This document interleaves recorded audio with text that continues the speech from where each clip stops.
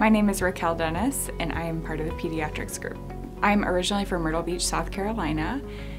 Went to college in upstate New York at Cornell, and then came back to the upstate for medical school at the University of South Carolina in Greenville. Went to Indiana University for my pediatrics training and stayed on for a little while there, and now I'm coming back here. I take care of children from the time that they're born until they become adults.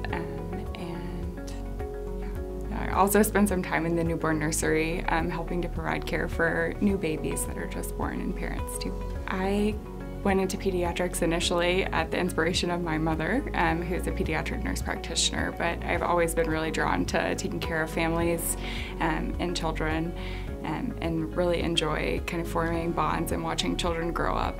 I really try to inspire health in my patients by making connections with them and getting to know them, and again watching them grow from the time that they're born until they reach adulthood. I think it's a really special part of pediatrics.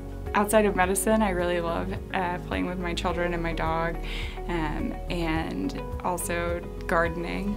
To schedule an appointment with me, please use the contact information on my profile page.